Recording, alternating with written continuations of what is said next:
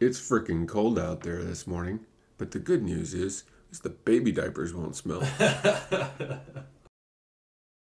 If you're in the dumpster long enough, you see that immense amount of waste. It's changed my life in huge ways philosophically. I just don't like to buy stuff. I'm an RA, I have an A+ meal plan, and I sell dumpster dive. I've never been to a place where the dumpster food is so good, really. One person's trash is another person's treasure. Let's go diving! Just look at it all. What a beautiful junky mess of rotten, rusty, mangy, musty, crummy, beautiful trash. Oh, I love trash. Anything dirty or dingy or dusty. Anything ragged or rotten or rusty. Yes, I love trash. If you really want to see something trashy, look at this. I have here a sneaker that's tattered and worn. It's all...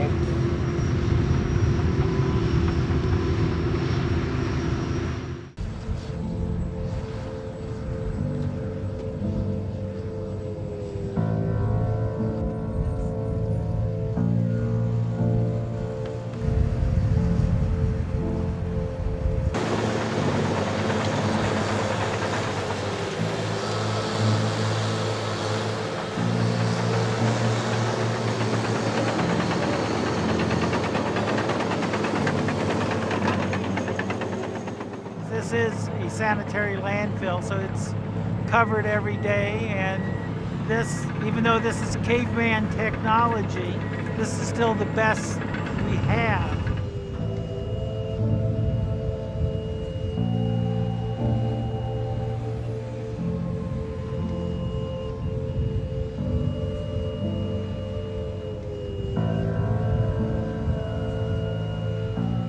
The craziest thing is that people throw away valuable things that can be recycled.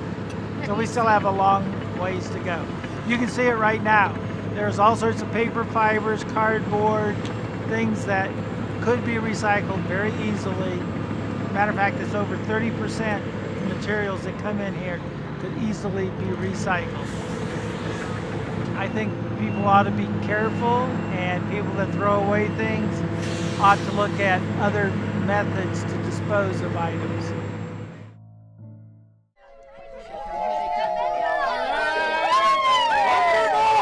I have a PhD in literature in Purdue, and my husband's a PhD. My kids will be PhDs.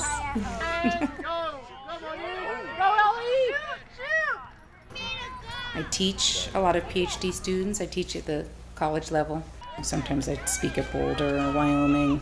So I have sort of a circuit. You did! Bye. Bye. There's something about diving for me because I know it's not going to the dump. Like there's an added additional reason to do it. Part of that is grabbing something before it's wasted in some sense of the word. And that's fun. I think that's very fun.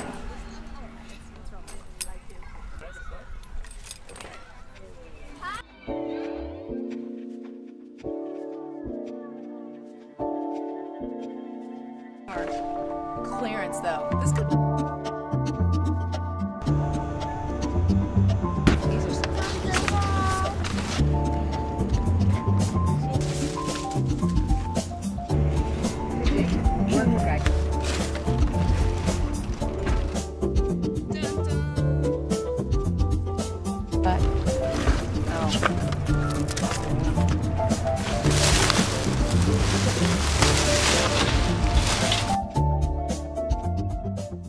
Thumbs up basically means there's good stuff in here.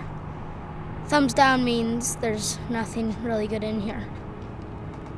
Another trick how you can tell if there's anything in there is you can tap the side of the dumpster, and if it sounds hollow, you don't really go in there. If it sounds really light, you don't really go in there because it could be leaves or shredded paper. So that one looks new. Some of those might be beat up, but okay. We found a piece of granite, lots of tables, lamps. We found lots of toys, lots of stuffed animals, just lots of stuff like that. I go a lot with my mom. Usually I'm not the one climbing in, digging everything out. Usually I'm the lookout or the one that gets lifted over the side of the dumpster to check to see if there's actually stuff besides foods and diapers. If it came to a situation where after a warning somebody continued to go into the dumpster, we would consider it trespassing rather than stealing, because they're basically in a place where they're not supposed to be. It would be highly unlikely that anybody would be jailed for being in a dumpster because of the overcrowding of the jail. We don't take people to jail for misdemeanors unless there's a compelling reason for that. Generally, we just try to, warn them. If they don't come back, then that's really what we're trying to get, is that people aren't putting themselves in that dangerous situation, not a situation where they can easily get hurt. We had an incident, and this has been several years ago, that a lady was looking through one of the dumpsters for aluminum cans and was almost put into the trash truck because the driver of the trash truck didn't realize she was in there, and he hooked up to the dumpster and was starting to dump it when he heard her screaming out from the dumpster. A lot of people that I've encountered over the years are just looking for things for personal use, which isn't necessarily a bad thing in and of itself, but again, it's a situation where do you draw the line? How do you let one person come in and take stuff and not another person? So I also like finding that stuff, for example, this shirt, these things like that. One of the big things was my dress-up chest. That's the big chest in my room, and it's really useful. I can't believe someone threw it away. I understand, because of the nature of my background, I understand the waste stream, and as the famous statement of throw it away, there is no away, that everything on earth comes from the earth. This chair is a chair made in Malaysia out of Indonesian hardwoods, and if you follow down the process of what happens to those, not only the environment but the society of the people that live there, because we want a cheap-ass chair, there's no cost associated with buying that and throwing it away. Zero cost in our society.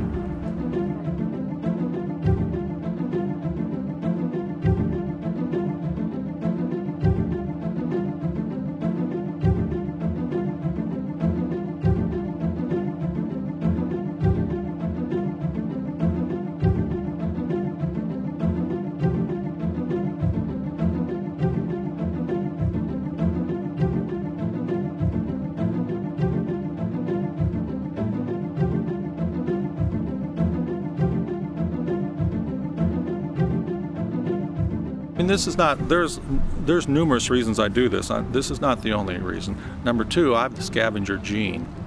I do. I just have the scavenger gene. And I think it's just fascinating to see what's in there.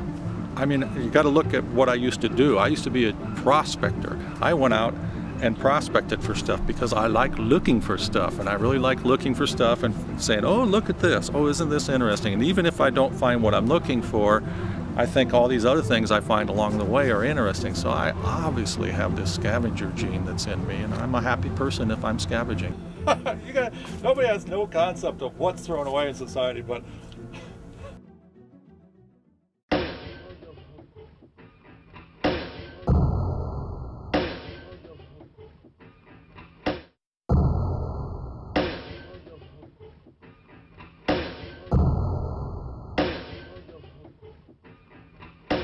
Jean-Francois Millet painted The Gleaners in 1857. The Gleaners is really a seminal painting from the movement called realism that is associated with mid-19th century France. The painting is really interesting because it puts the poor front and center and monumentalizes them in a really interesting way. Most of these paintings, the realist paintings, were seen in the one public venue for seeing paintings, which is called the Salon. And the Salon audience was primarily an educated bourgeois or upper class audience. And they were very frightened by these paintings because it was something that they wanted to ignore. The existence of people living in poverty disrupted their everyday life. When you look up gleaning in the card catalog, it's shelved right along border areas and poverty and social marginality, and that distresses me that we think that we should only reuse something or glean something if we're economically forced into it, or that we're a unique character. I would like to see it brought more into the mainstream. When my son got called white trash at school, and he came home crying, I decided right then and there to write a book about it because I wanted to pull it into the norm and describe our experience as a fun, happy one, not one fraught with poverty or strangeness.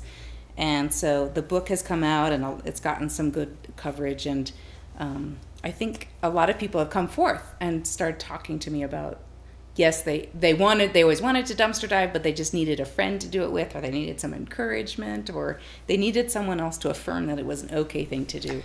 And we went to every dumpster on college, and we just decided to try them all. And way more than I've ever been to. We eat really healthy from dumpster diving because, like, Great Harvest is where we get most of our bread. They don't use corn syrup or anything. Yeah. Today I looked at the options in the dorm and realized I would eat healthier from a dumpster than I did using my meal swipe today.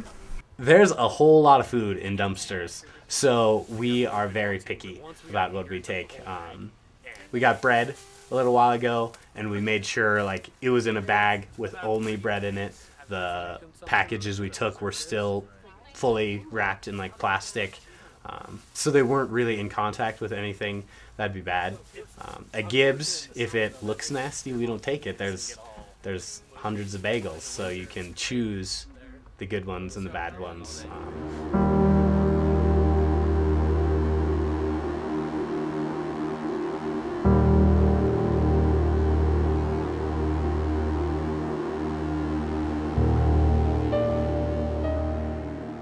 Diarrhea, throwing up, vomiting, fever. Well, I'd be worried about things like E. coli, Salmonella, Shigella would be the big three that I would worry about, or Campylobacter jejuni.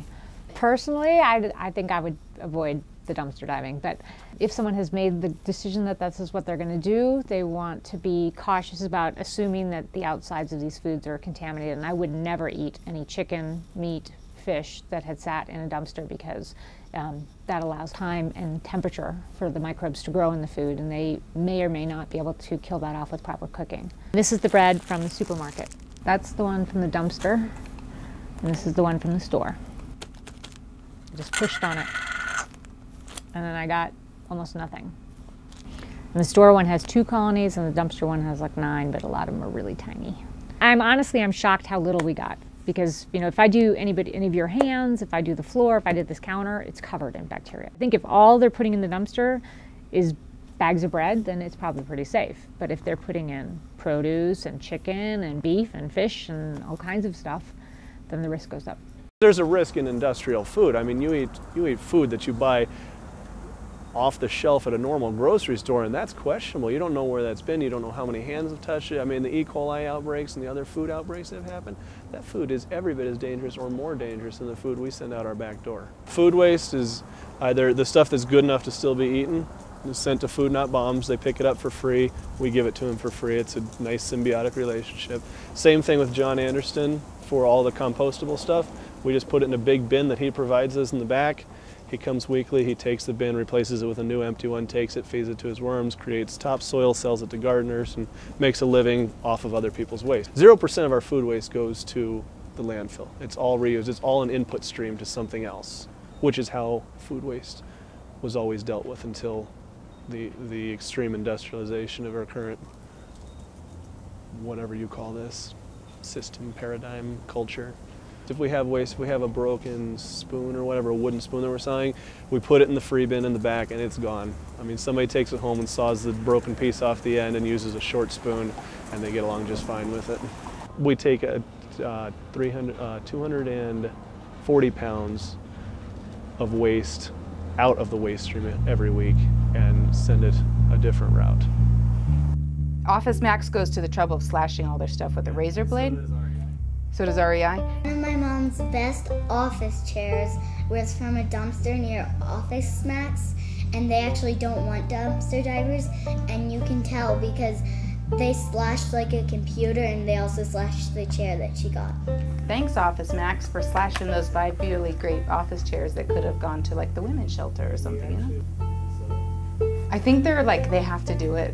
It comes from corporate, and if they don't want to lose their job. You have to go through my corporate office.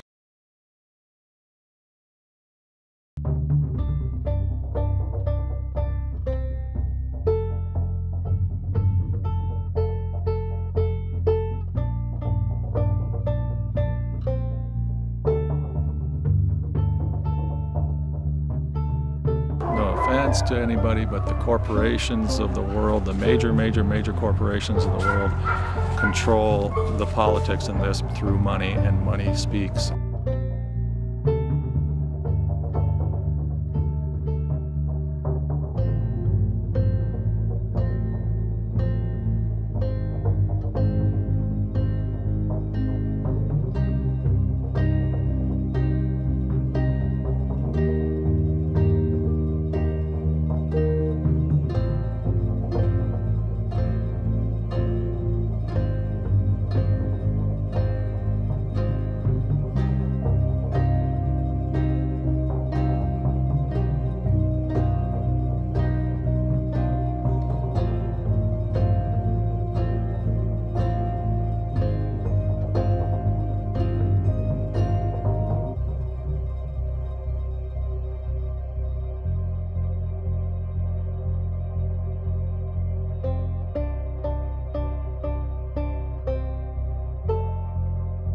It's changed my whole view of stuff, just stuff. There's too much of it, and it has too much of a toll on our environment and our culture. I just need to take action, and this is a way of taking action that fits within my life and lifestyle and my parameters and my personality. We're hoping that if we take it from a dumpster, we kind of reduce the impact we do from buying products and the impact we get from throwing stuff away. My main message is just affirming, yes, indeedy, this is an okay thing to do, and you're not a crazy nut for wanting to see stuff not go to the dump.